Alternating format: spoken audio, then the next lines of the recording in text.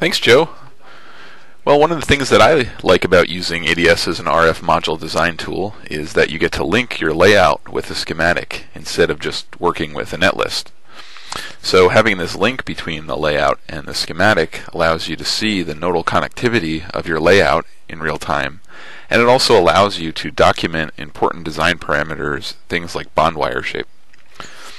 But even with a schematic link, which shows wires and unconnected nets, there's still the potential that you might not see this misconnection. So to really gain full confidence that your module is ready to manufacture, it's usually a good idea to run a full LVS to compare the module layout with the actual schematic. So now I will demonstrate this capability on a multi-technology module that I designed in ADS. So I've integrated 3 different pieces of IC technology into this laminate package: a GaAs HBT power amplifier, an SOI switch, and a CMOS controller. And I brought each of these technologies into my ADS workspace using the multi-technology capability in ADS. So you can see that the IC layers that I've nested from each of the technologies into the laminate technology stack appear on the top right. So one of the enablers of this LVS capability is the native via feature, which is new in ADS 2014. So with these new native vias, layer connectivity through the vias is established automatically without the need for separate pin-based components. So there's no need to include every via in the schematic to get a working LVS. The layout tool is now smart enough to know that adjoining metal layers connected through a native via are indeed on the same net. And this also makes module routing much easier. So now I will show you how I designed an RF choke inductor for my power amplifier using the routing tool. So I'm going to start with the top metal, and in this case metal 1 is the top metal, it's red, and then I will drop down to my second metal layer, metal 2, which is blue, and then I'll eventually pop back up and connect the power amplifier output to the DC bias feed.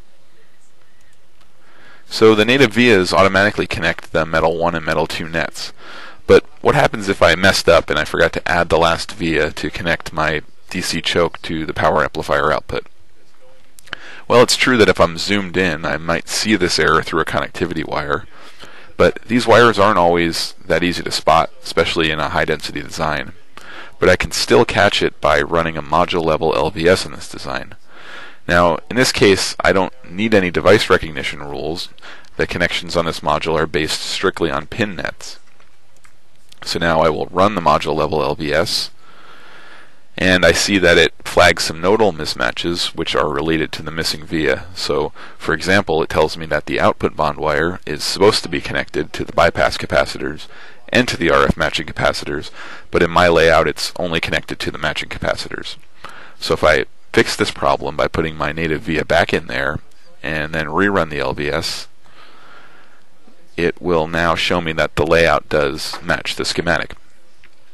Now another example might be if I misconnected a bond wire. So in a different spot on my module layout, I have an extra bond pad on the substrate which I can bond the input wire to tune my RF input matching inductance. But what happens if I accidentally connected the next pad over, which is the first stage collector choke, to that input pad? Well, once again, the module level LVS will catch this error, and it will also tell me that my wire shape parameter is different. It's not matching the schematic anymore either. So that's module level LVS. Back to you, Joe.